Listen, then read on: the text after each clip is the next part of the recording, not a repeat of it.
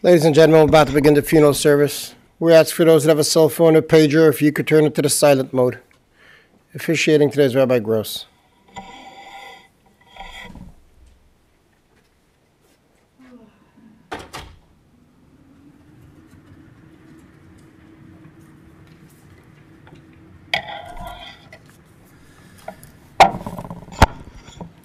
Before we begin, I'll take note that today is Erev Rosh Chodesh. We usher in the new month of Shabbat tonight, and as a result of that, halacha dictates that when we have a funeral, levaya, on the afternoon before Rosh Chodesh, the service is somewhat abbreviated.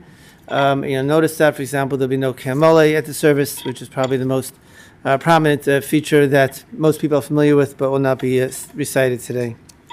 We do begin with a parak of Tehillim, with the chapter of Psalms. Mizmor David Adonai Royal Achsar Benos Deshi Arbitzeni Amay Menuchos in Aleini Nafshi Yeshove V'Yancheni V'Maglet Tzedek Laman Shemo Gam Ki Elech B'Geit Salmaves Lo Iera Ki Atu Imadi Shivtecho Mishantecho Hemi Nachamuni Taroch L'Fanei Shulchan Neged Tzoroi Tishanta V'Hashem En Roshi Kosi V'Rivaya Ach Tov V'Chesed Yidufuni Koyim Echayai V'Shavti B'Veis Adonai L'Orech Yamim. A psalm for David. Hashem is my shepherd, I shall not lack. In lush meadows he lays me down beside tranquil waters. He leads me, he restores my soul, he leads me to paths of justice for his name's sake.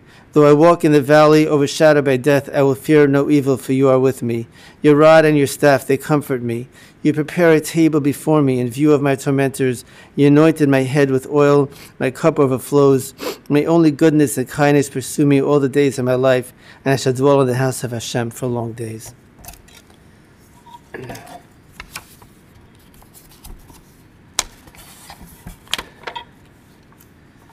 We are gathered here to pay our final respects to Gittel Bas Yosef, Mrs. Anita Etzman, Allah Shalom, wife of the late Reuby Lionel Etzman, mother of Ilana and Mervyn Kopinsky, Sharon Etzman, and David and Iera Etzman, grandmother of Justin and Lada, Samantha and Robby, Max and Naomi, Yoni and Sora, Leah, Shira and Nesanel, Tali, Atara and Libby, great-grandmother of Kayla, sister of Shirley and Carl Frankel, Richard and Linda Siegel, Yvonne and Carl Moss, Laura and Gary Kauber. Anita Etzman was born in South Africa in the years leading up to World War II. There she married her husband, Reuby. They were married for 43 years until Reuby's passing. Together they had 3 children that grew into the beautiful family that she leaves behind.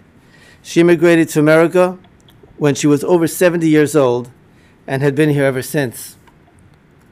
My own interaction with Mrs. Etzman consisted primarily of a brief phone conversation that took place only a few days ago. But in that short conversation, it was clear that I was speaking to a woman who, though very sick, was emotionally and mentally strong, but at the same time had a quiet dignity that defined her essence. When assessing a person's life, the best place to look is at the footprint that that person leaves behind. I have known David for many years and have had many discussions with Ilana as of late, and I'm sure what I see in them is true of Sharon as well. They are all refined people and sensitive people, respectful of Jewish tradition and respectful and loving to each other. To say that they were devoted to their mother would be an understatement. In this last difficult chapter of her life, the hospital staff came to know each family member by name. They remarked that they didn't know of any other family who took care of a loved one like they did. This kind of kibbut aim, this kind of love and respect on the part of children towards their mother, does not happen in a vacuum, and perhaps it's more about Anita Etzman than anything else. That love of children towards their mother is apparent in the way they remember her. The qualities that we see in the children are the very ones that they saw in their mother. The words they use are quiet, unassuming, and strong. She never sought the limelight, but instead made her impact in a quieter way. She was a good listener, a comforter, and a role model as to how to deal with adversity in the face of the many challenges she faced in life. An example would be in 2010, when she lost everything that she had amassed over a lifetime in a flood in Nashville. But instead of being crushed, in the words of her children, she soldiered on. The same could be said of the last 30 years, during which she faced many serious health issues, which she did not let stand in the way of her living her life. She was that type of person who put other people at ease. She had an open and welcoming home and was a great cook. She hated conflict and would take on the role of peacemaker whenever there was a need for one. Her greatest love was for her family, into whose lives she brought only light, and they loved her in return.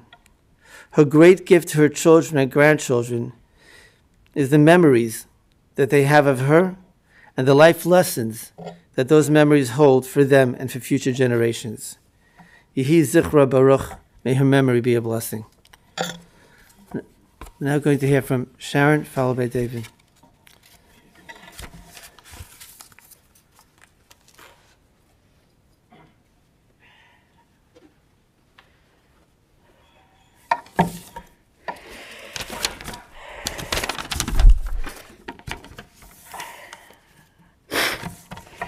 A woman of valor, a woman of virtue.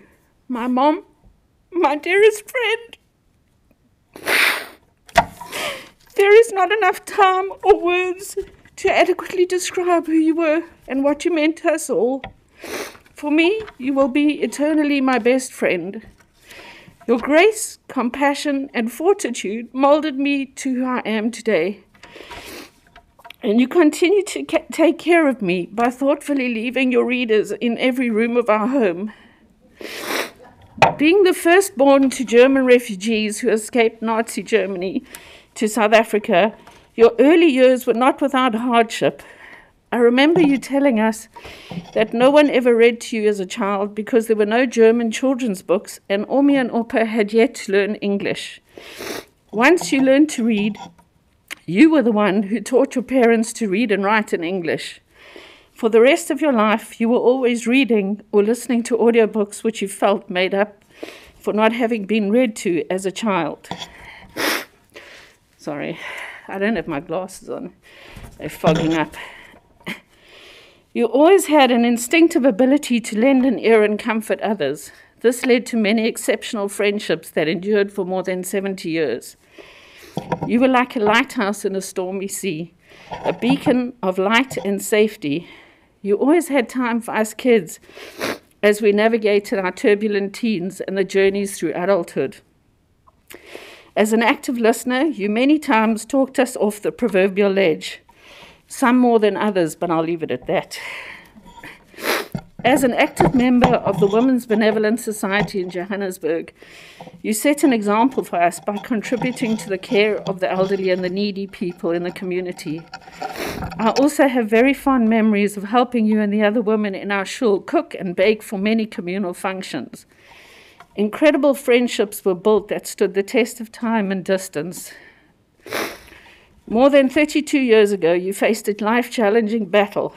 Your doctors told you then you had limited time, as no one had survived the ordeal you faced. With courage, determination, and strength of will, knowing that you had the support of your family and friends, you set about on a path that defied all odds. Not only did you survive, but somehow you endured. As you learned to listen to your body and adapt to its needs with little help from the medical specialists, who were always amazed when you told them your history. Despite your daily debilitations, you set about life with grit and grace, never complaining. Most often, those around you were not even aware of what you faced on a daily basis.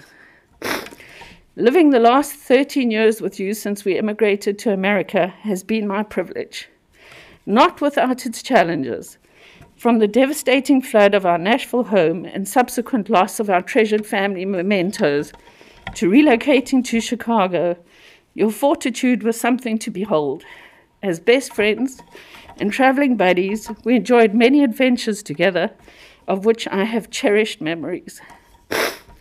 Your infectious laugh and easygoing manner put all who met you at ease.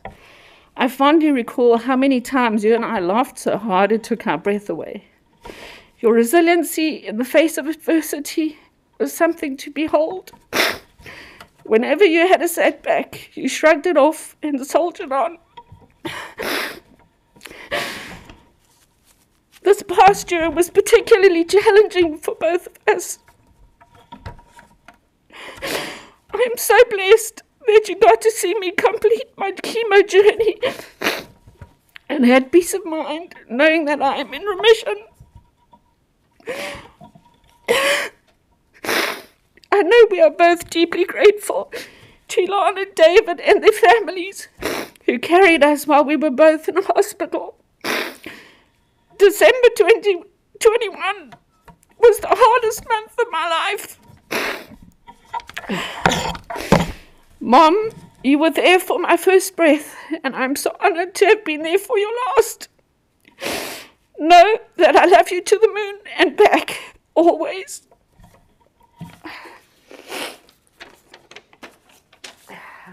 David.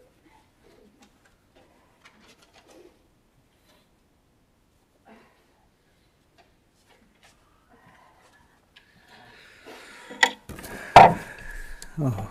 It seems like the rabbi and my sister have said most of my speech for me, but I'll try again. How does one thank a person who has done kindness for me, my siblings and family all of our lives? My mom was born in Johannesburg just before the Holocaust to German parents who left before the war. South Africa was one of the few countries that had more liberal immigration laws, and my grandparents always had a karas hatov, gratitude to the country for that. That middah stayed with our family. 4 days after my mom was born, Jews celebrated Purim, when our nation was miraculously saved from the wicked Haman.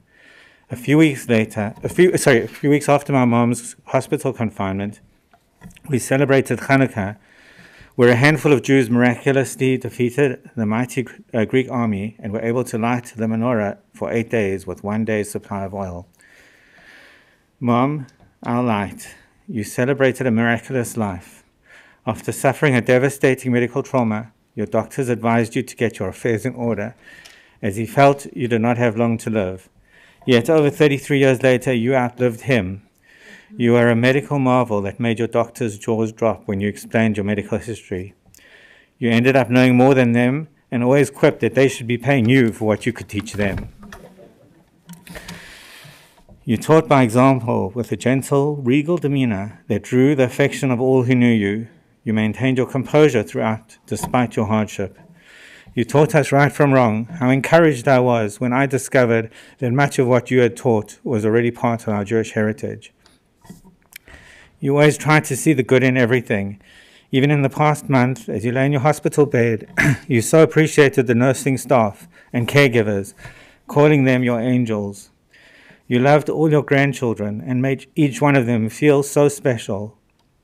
You felt privileged to see your great-grandchild. Justin, thank you for organizing Mom's caregivers for the past few weeks. Between them and our families, Mom had 24/7 care. The hospital staff knew us by name. Mom called the good ones her angels. Last night, the hospital staff said they didn't know of any other family who took care of a loved one like we did. To my sisters Ilana and Sharon, thank you for everything you did for Mom. You were always there for her, and she told me how happy and proud she was of both of you. Mom, I want to ask Mechila forgiveness for all the times that I did not conduct myself as you had taught. I hope I made you proud for the times I got it right. We will love you. We will always love you. In your words, forever. May Hashem grant you chesed and mechila, and kindness and mercy, and give your neshama an eternal nechama, comfort and peace.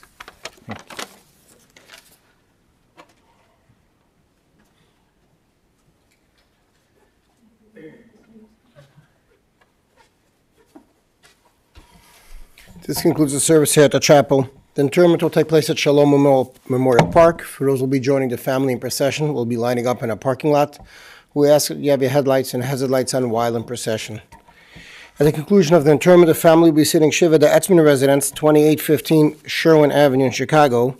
The family requests that all visitors that come to pay a Shiva call to please wear masks and respect the guidelines of Cook County. The family also requested the donations go to Hadassah and the Chicago Chesed Fund. That information is on our website. Please rise as we escort the casket from our chapel.